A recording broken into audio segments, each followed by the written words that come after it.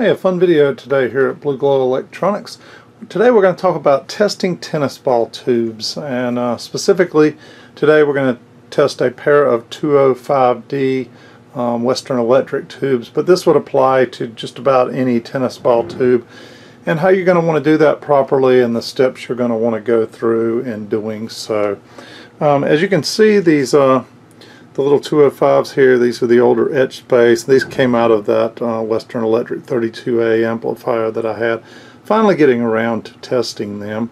But if you'll notice, they are 4-pin tube, and there's no difference in these 4 pins. They're all the same size, so unlike a modern tube like a 2A3 or 45 where 2 of the pins are larger, these are not like that. But what these do have is a little bay pin right here in a place, and that'll help us along the way in what we're trying to do.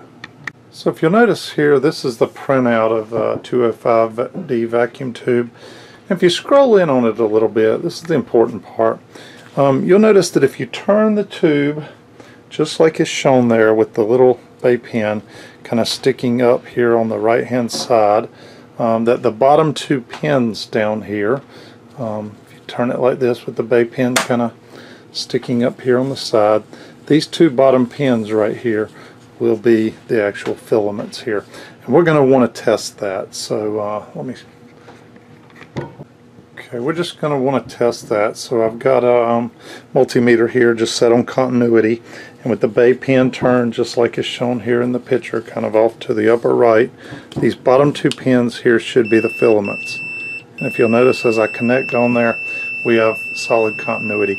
There's no other 2 pins in the tube that would have continuity, as you can see.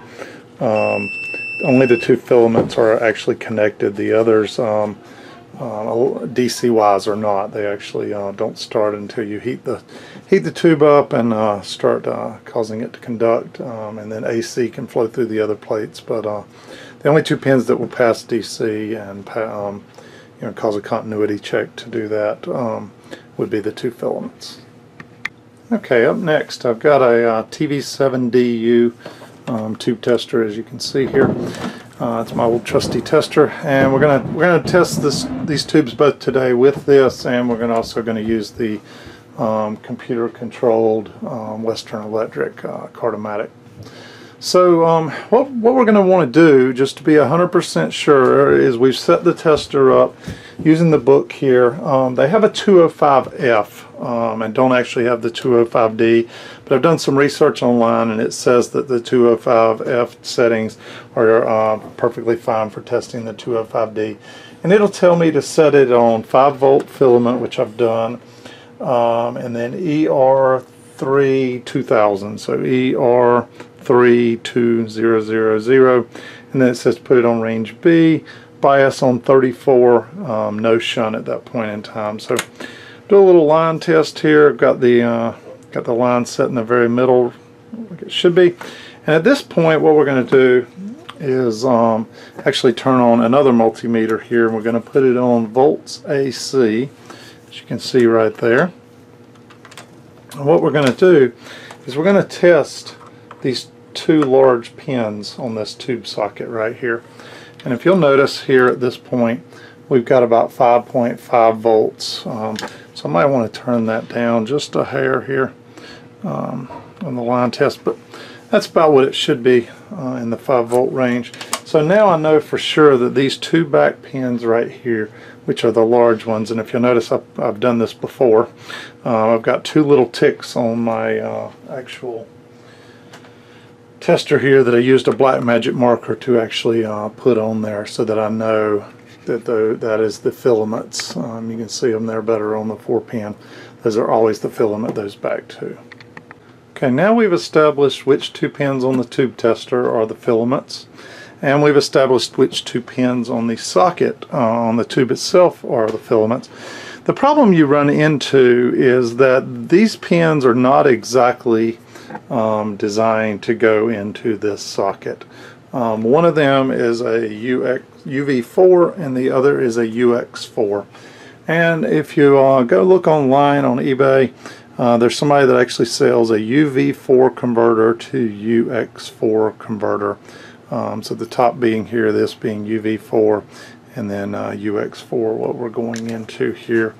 So at this point now, I know which two pins right here are the filaments, and I know those are the large pins because that's on the tube socket over there. It's the two large pins. So I can then insert this tube down in here as such. And just because I want to be 100% sure when I plug this thing in, let me find my handy dandy magic marker here, but I'm going to want to come along on this little thing here and put two little marks on the back side right here. As you can see, I've got a mark there and a mark there. So now at this point I should be able to come over here and actually plug this thing in. With that one, the two big pins should be the only two that go in, and we should be able to plug this down in here just like so. And if you'll notice, let me get the angle right here, but take a look inside of this tube right here.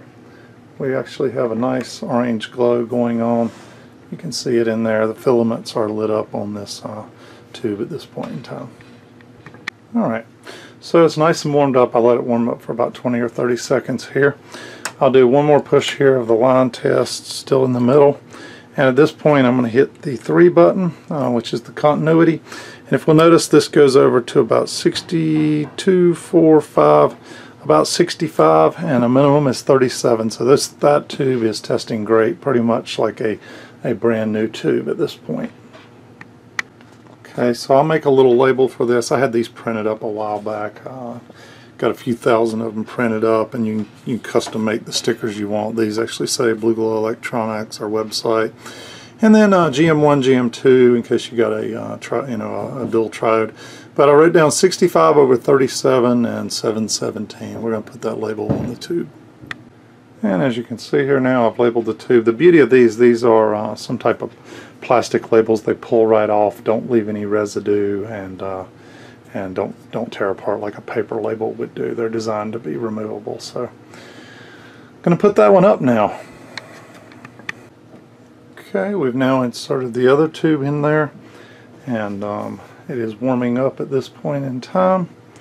We can check the line test again. Just a slight hair low on that one. Turn it up just a bit. And let's see what we get out of that. Exact same reading, 65. So both of these are pretty much brand new tubes, which I'm extremely happy about.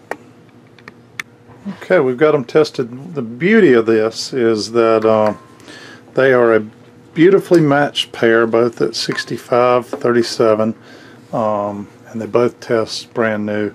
That's significant, the fact that these test identical. I mean, it could be a major difference if I ever wanted to sell this pair, and just the fact that you've got a matched pair of these things. Let's go test them on the other tube tester.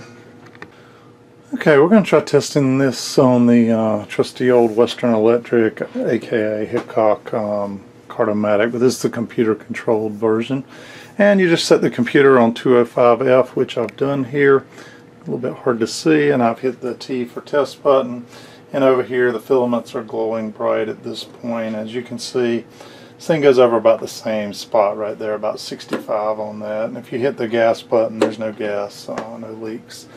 So this thing's testing out just fine. I can hit the escape button on this now, and it'll kind of turn off the test and turn off the feed to the filaments at that point. But I'm happy with how that turns out. At least you see how to do that. One thing I did do ahead of time that I didn't show you was hit the T button here on this thing for test, and I came over here and I double checked these two large pins just to make 100% sure.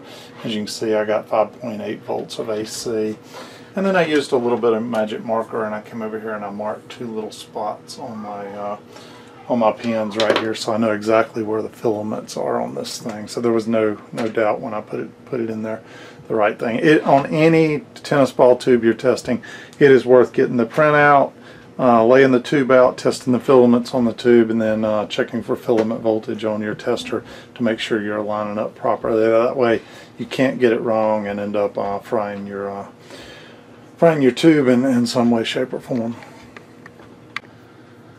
Thanks for watching, everybody. If you've got any questions, post them below. We'll be glad to answer them, and stay tuned. We got more coming.